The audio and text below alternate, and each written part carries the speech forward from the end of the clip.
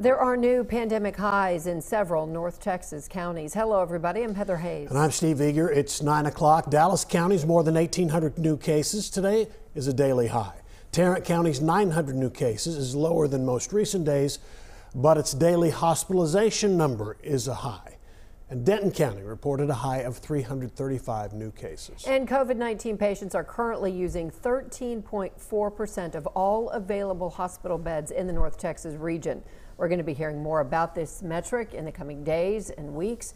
According to Governor Abbott's order, public health restrictions automatically kick in if that number exceeds 15% for 7 consecutive days. Fox 4 Stephen Dial has more on the concerns with the surge tonight. Stephen. As you guys mentioned, we continue to see record highs when it comes to North Texas hospitals, inching closer to the governor's threshold that would trigger the scaling back of some reopenings. The 4 most populated counties in North Texas all broke COVID-19 records in the last 2 days. Dallas County reported its highest one-day total of new cases. Tarrant, Collin, and Denton counties reported their highest levels of hospitalizations. If 10 is like the sky is completely falling down, right? And 1 is like, I'm just going to kick back and have a drink, I'm probably at a 8.25, something like that.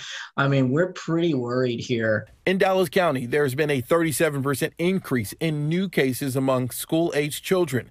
Dallas ISD closed Calet Elementary School in Northwest Dallas last week because of an outbreak. Students returned to the classroom Tuesday. While cases rise, a bigger indicator of the severity of COVID spread is in our hospitals. About a month ago, Parkland Hospital had 80 COVID patients. Over the last couple of weeks, we have now shot up to 140 or so, with 20 of those coming just this weekend. So as you can tell, it's really accelerating over the last week with no end in sight. Governor Abbott has said some aspects of the reopening will automatically roll back if 15% of total hospitalizations in our region reach 15% or higher for 7 consecutive days. That means bars close and restaurants and retail will go back down to 50% capacity. Here's a snapshot of our area, Trauma Service Region E, which includes most of our viewing area and Grayson County. Dallas County has nearly 12% of beds being used by COVID patients. Tarrant County has the highest with 15%. Denton County had a record 121 patients Monday with nearly 14%. Collin County also reported a record Monday, 304 patients, 11% capacity.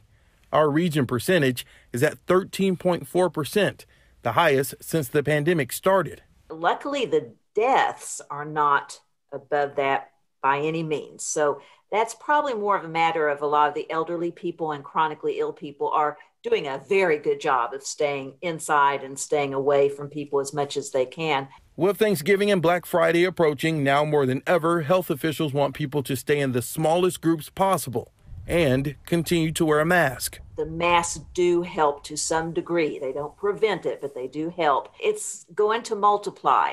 If you don't think it matters to you personally, you just need to think of others. It does matter. And we did not get a hospital report from Dallas County today. We will get a report tomorrow, which will give us a peek into how bad the situation continues to be here locally and in North Texas. Guys.